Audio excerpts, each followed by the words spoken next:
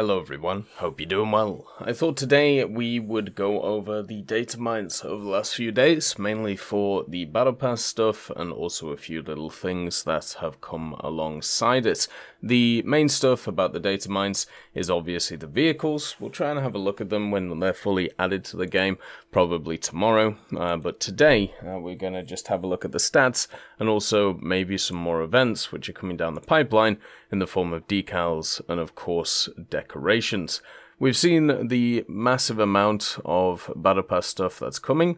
I'll be doing a video looking at the challenges of the Battle Pass as well, basically how I'm going to approach them and push forward with them, and hopefully it helps you getting an idea of how to complete them. Let's get into the Datamines, provided as always by Ashida. Let's get into them. So the first datamine was from yesterday, and the first part of it is of course the new loading screen, which is the SBZ-12-3 LGS. You get the loading screen by getting to level 100 of the Battle Pass, and at least for me, it's been one of the things that I've been collecting over time. I enjoy the loading screens, I think they're pretty fun, and one of the things they did for a little bit with the SU-25 and also the F-14 is they actually made certain loading screens where you had to play X amount of missions to be able to unlock them, and that was a cool incentive to actually play those vehicles. It would be nice if they brought stuff like that back. It's always nice to have like additional challenges, whether it's like camouflages or additional stuff like loading screens or decals to be able to kind of push that stuff forward. If you don't know what the loading screen of the Battle Pass is going to look like, it's always the cover image that they actually use for the Battle Pass. So basically this one is the three SPZs which are going down the road, the good old muddy road ravine that's around the place. They also added a line that indicated a summer event 2023, which isn't really a surprise. You've got to ask yourself, why have they decided to announce the page of history stuff so early compared to what they usually do? Pretty much a week early overall. And the reason is simply that we'll probably get an announcement for the summer event stuff this week or next week, since it usually happens over August. Now, there's a bunch of vehicles that have been sat in the files for a long time, or taken out of the files. Remember that Leopard 2 PSO that turned up and then just kind of disappeared again? Oh, who knows? Might be a summer event vehicle. The only thing I hope for the summer event is that we get more kind of marks of distinction, which is similar to the Atomic Thunder event, where you have some which are the event long and some which are the 20Ks. It'd be nice to break them up, especially as a person who does all three of the types of marks, you know, for naval, air, and also ground. The B7A2, they added a gear sync range to it, which is interesting, and also added two new weapons, the 20mm MK21 cannon and the 106mm recoilless rifle M40A1. These are two guns, which are for the SPZ, specifically the LGS itself. If you actually have a look at the LGS, the overall stats of it are its rank 4, its battle rating 6.7, and also its repair cost is 2,638 SL in realistic, which is pretty cheap. So this thing as a premium will be quite nice. You'll be able to run it alongside a bunch of other vehicles like the Tiger 2H, Tiger 2P and Bulldog, but as we've talked about in the past, the difference between a German player who has stuff like the Tiger 2 105 and the Panther 2 and one which doesn't is insane. So I'm hoping that going forward, this will kind of bridge the gap a little bit for that 6-7 area, and should be pretty good for that. The B7A2 Hummer 23, so this is the B7A2 with the upgraded engine. It actually is rank 3, so you can do daily specials, and it is BR 3.7 in realistic, and also arcade 4.0 in simulator. The repair cost for it is 1,540 in RB, which is pretty cheap. So this is exactly the same BR as the standard B7A2, even though this one is better than it. Now, the question is, how much better is it? Well, it's got pretty much the same armaments. The major difference is, of course, the slight engine boost, and you've got to kind of work out whether you think that's enough to be able to kind of push forward the vehicle, or if it's okay being at the same BR as the thing, which is, you know, slightly worse than it. I think overall this will just be a straight swap for my B7, since I like running like a bomber and a fighter at the same time in ground and naval, and since it does exactly the same job as the other one, I feel like it would be nice to have as a replacement. I feel like for people who haven't ground out the Japanese aviation tree though, the B7 can be used all the way up to pretty high BRs, because it has the 800 kilo bomb, so you can always donk people if required. The MC485 for Italy, it's rank 3 and also going to be BR 2.7. The only issue I have with this vehicle, by the way, its arcade and realistic repair cost is 743 and 951 SL respectively, so super cheap is basically it.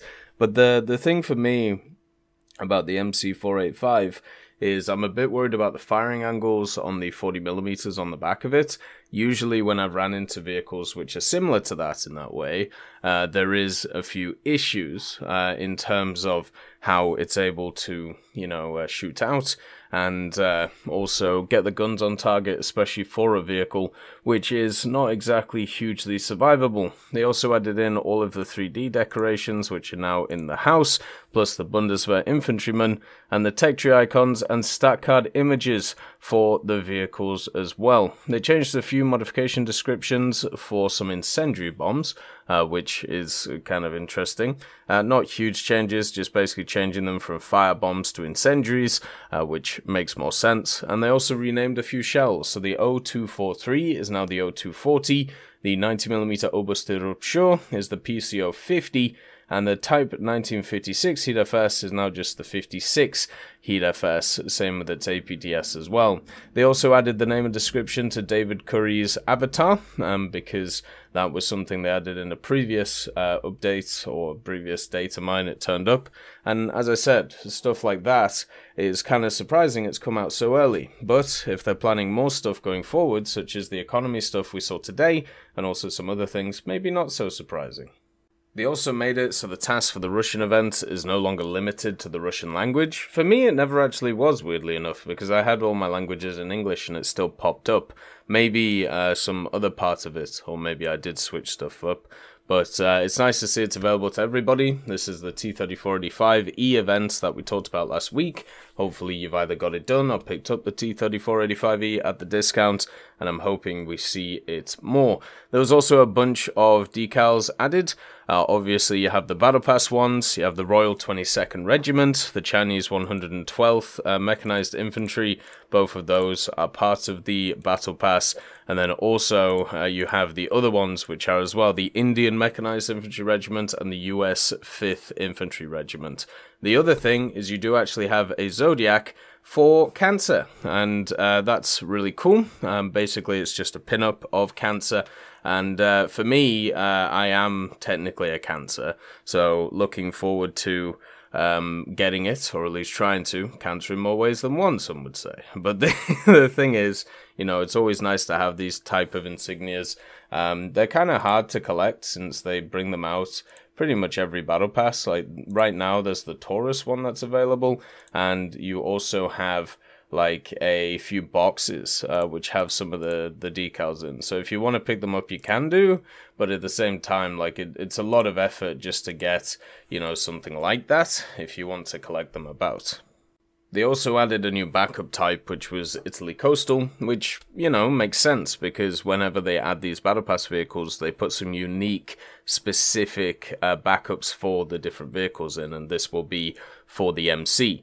Also, for the B7A2 Hummer, they changed the propeller blade's width, which, you know, makes sense. I'm guessing they probably plugged it in as just a copy-paste vehicle, but it does have a different engine, therefore it does have a different propeller on it, so that's the slight difference between the vehicles, and we'll see them as they go forward. Then, you have some new menu texts, and pretty much all of these menu texts are to do with the compensation stuff, the SL insurance that they've brought in for premium players, so another reason to get premium.